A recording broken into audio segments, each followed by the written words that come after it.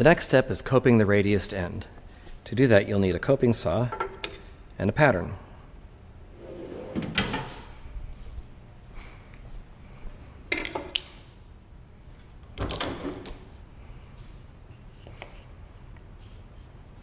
Use the pattern to trace the two radii on one end of the board.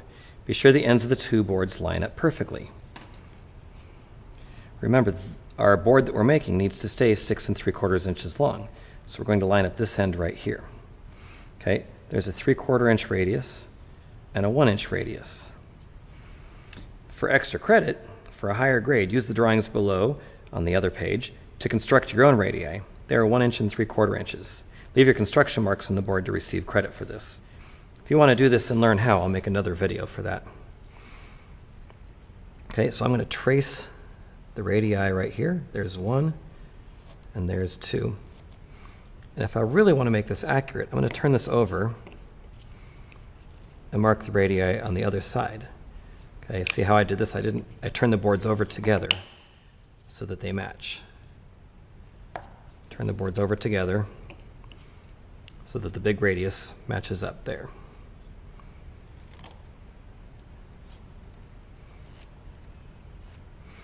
Okay, clamp the board on a vise and use a coping saw to cut the two radii. Be sure your cut is at 90 degrees to the face of the board. Cut with smooth, even strokes. Use a file to clean up the cuts when you are done. We're going to put this in here vertically this time.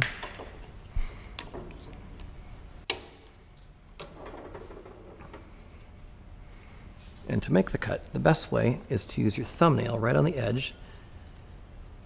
Line up right there, and when it says hold it square to the face, make sure your saw doesn't turn this way or this way. Make sure it stays 90 degrees to the face of the board. And you're going to cut this. Use your thumb to get it started. I notice right now that the saw is flat this way.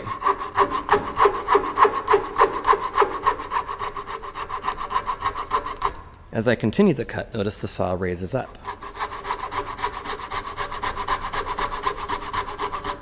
Try to stay on the outside of the pencil line.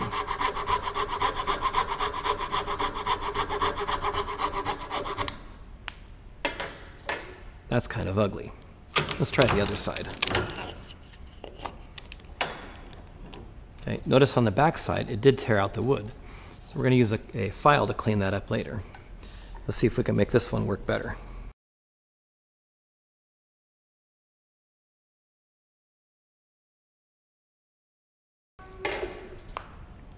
Okay, now we'll use a file to clean that up. Of course, I'm going to be sure to throw away my scraps.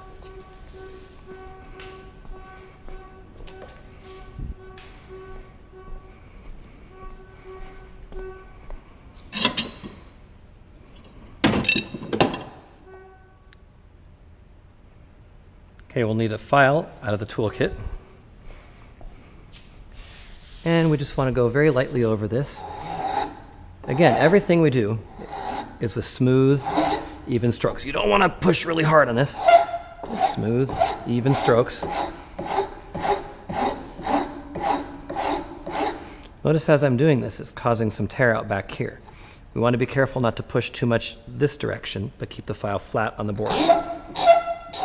Okay, I just caused a tear out right there. Look at that. Oh, I cut off part of my name.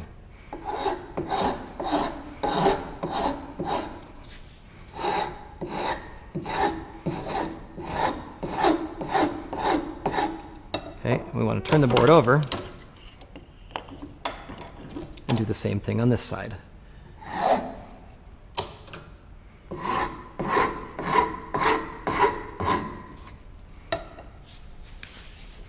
And we have coped the end radius.